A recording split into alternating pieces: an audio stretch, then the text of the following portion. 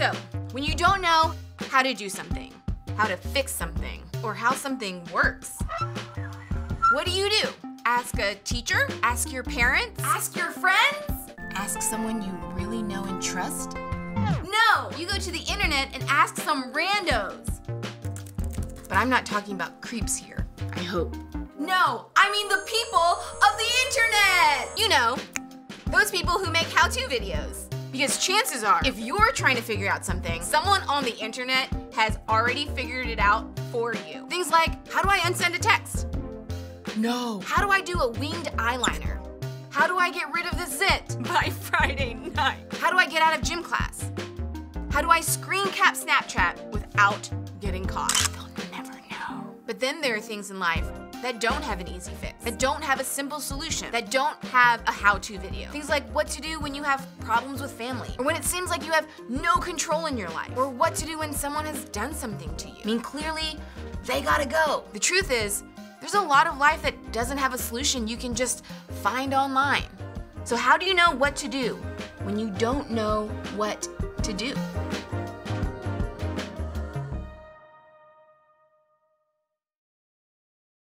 Not long ago, I was at the grocery store. I was just there to pick up a few essential items. And about halfway to my car, I noticed a $20 bill on the ground. Now feel free to judge me all you want, but these are some of the thoughts that were running through my mind. Just ignore it and leave it, because whoever dropped it is gonna come back and look for it. Take it. It is your lucky day and God gave you a special $20 bill from heaven. It's the parking lot. It's not like somebody dropped it by the register. If it were that big of a deal, they wouldn't have dropped it to begin with. You need to take this inside and give it to a manager because someone's gonna come looking for it. $20 bills is a lot of money, but it's not like someone dropped a stack of cash or their wallet. Who cares if you take it? Y'all, I had all the thoughts. Plus, I was in a rush. So with all of these options, the question that was blaring in my mind was, what is the right thing to do? What a dilemma. I mean, what would you do in this situation? Well, some of you would confidently say, I would take it to the manager. That's the right thing to do. And others of you would say, take the money. It's not a big deal. Finders keepers. Now, sometimes knowing the right thing to do, it just isn't simple in the moment. Ultimately, I decided to take the money to the customer service desk. But at that time, I just didn't know what to do. That's what we're talking about in this series. What to do when you don't know what to do. Now today, we're gonna look at the dilemma of what to do when you don't know what is right and what is wrong. It seems like doing the right thing should be clear and obvious, right? But we all know that isn't always the case. I mean, there's a reason why doing the right thing can be so difficult. Sometimes, the right thing isn't obvious. It's like me standing in the parking lot, staring at a $20 bill, wondering if I took it, would it be like receiving a gift from God, or would it be like stealing? I mean, sometimes right or wrong isn't that clear. We see this play out all the time. Like if you're dating somebody, but you're texting somebody else a lot, and you're like, well, I'm not cheating on anyone, we're just texting, it's not wrong, right? Or is it? Or if you have a friend who's doing something that really bothers you and you don't know if you should talk to them about it or not, and you're wondering, if I confront them, am I just gonna look like a total jerk? I mean, is this my issue? Is this their issue? Should I just get over it? Now in both examples, you feel the same thing. The right thing isn't always obvious. And doing the right thing can also be difficult because sometimes the right thing costs us something. When I decided to return the $20 bill to customer service, I knew it would cost me something. For one, time, because I had to go all the way back in the store and have a conversation. But it also cost me the 20 bucks that could have been mine. You know what it feels like when the right thing to do costs you something. Maybe you know the right thing is to be honest with your parents, but if you're honest with them, you're probably gonna get grounded. Maybe for the rest of your life. You know the right thing isn't to go to that party, but if you don't go, you're gonna miss out, and y'all, the FOMO is real. You know that the right thing isn't to be in that relationship, but if you break up, you're gonna be single and alone. And sometimes doing the right thing costs you something. Sometimes the right thing is just no fun.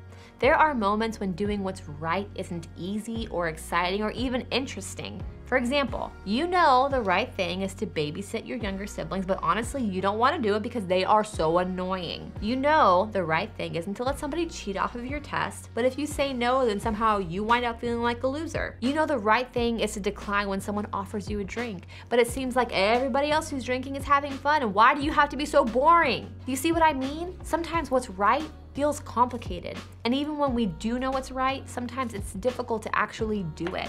So with that in mind, let's pick back up with the story of Joseph. Now for the past 2 weeks, we have been on a wild journey with a boy who was sold into slavery by his own brothers. Now, even though we may not be able to relate to his specific circumstances, his life story has so much that we can apply to our own lives. And what we're gonna look at today can be a game changer for all of us. It'll help us to know what to do when we don't know what to do. We left off last week with Joseph sold into slavery. We pick up this week with what happened afterwards. We're told Joseph was given to work in the house of an officer of Pharaoh. Now Pharaoh was like a king and an emperor and a president all rolled into one. Whatever Pharaoh said, that's what happened, period. So you can imagine how working for one of Pharaoh's important officials was kind of stressful. Depending on the situation, it could go really, really well, or it can go really, really bad. And there was no telling what kind of situation that Joseph was about to walk into.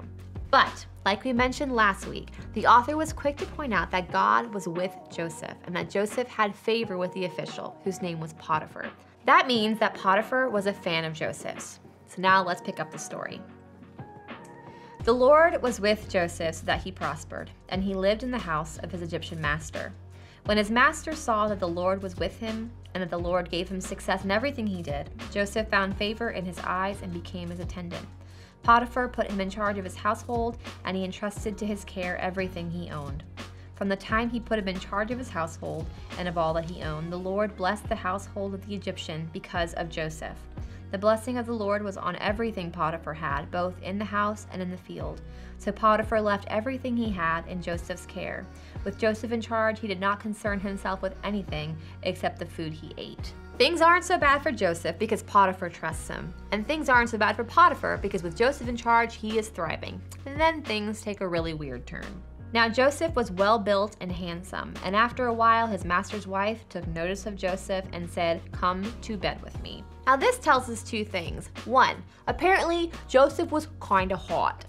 Two, that his boss's wife noticed how hot he was. Now, this is where things get a little complicated because Joseph was a slave. He was obligated to not only obey Potiphar, but also obey his wife. And if he refused her commands, there was nothing holding her back from punishing him.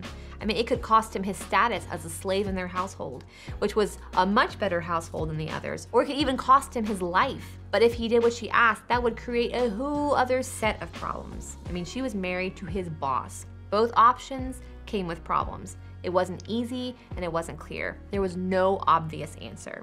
So what did Joseph do when he didn't know what to do? But he refused.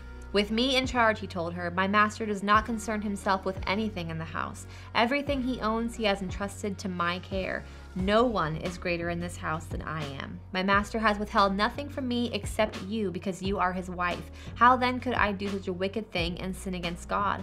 And though she spoke to Joseph day after day, he refused to go to bed with her or even be with her. Basically, out of respect for Potiphar and out of an even bigger respect for God, Joseph simply did the next right thing. He didn't make a decision based on the consequences he might face because of his decision, like losing his job or even his life. He made a decision based on what was right. And what was right was turning down Potiphar's wife. It was complicated, it was challenging, but it was the right thing to do. And the thing is, it wasn't exactly like his life was perfect as a result of making the right choice. In fact, things got worse. I mean, Potiphar's wife falsely accused Joseph of rape. Potiphar believed his wife and had Joseph thrown into prison. It's not exactly the happy ending you're hoping for when you do the right thing, but Joseph didn't make his decision based on what it might mean for him. He did what was right, regardless of the outcome. Now, the outcome for Joseph in the situation wasn't great, but there's a word I want you to know that changes everything when it comes to the whole doing what's right dilemma, and that word is integrity. Maybe you've heard this word before. Integrity means doing what's right regardless of the outcome.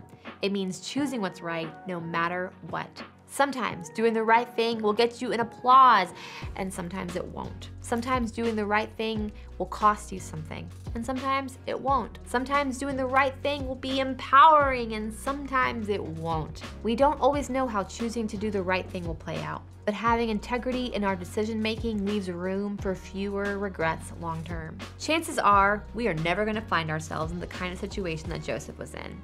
But we will probably all find ourselves at a crossroads at some point where we will have to decide what to do without knowing how it's going to play out. It could go better than we thought. It could go worse than we thought. But when we make our decisions with integrity, based off of what is right and not off of what the outcome will be, we are living lives we can be proud of. So here's one thing we can remember. When you don't know what to do the next right thing. So try this. First, think of one situation where you feel stuck at a crossroads. What decision or choice causes you to feel stressed or anxious? So think about that, and then second, figure out what is the next right thing for you. Here's the deal. We all sit here in church and decide we're gonna do the next right thing, and then we leave and find ourselves in the situation to do it, and we don't. And that's because actually doing the next right thing is very often difficult. And because that's true, here are 2 bonus steps to make sure this thing really sticks. Bonus step 1, tell somebody the next right thing you're gonna do.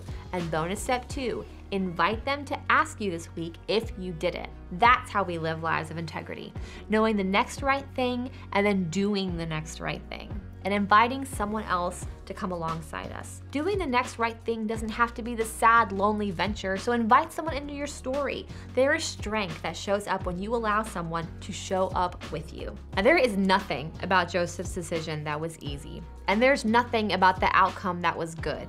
But that doesn't mean that every right decision leads to a difficult outcome, and there's just no way of knowing that sometimes. But what we do know is that God is with us no matter how things go, and that makes any outcome so much more bearable. So as you head out, think about a situation where you need to do the next right thing. Think about exactly what you need to do, but just know, you do not have to do this alone. You can tap into the help of God and the help of others. So when you don't know what to do the next right thing.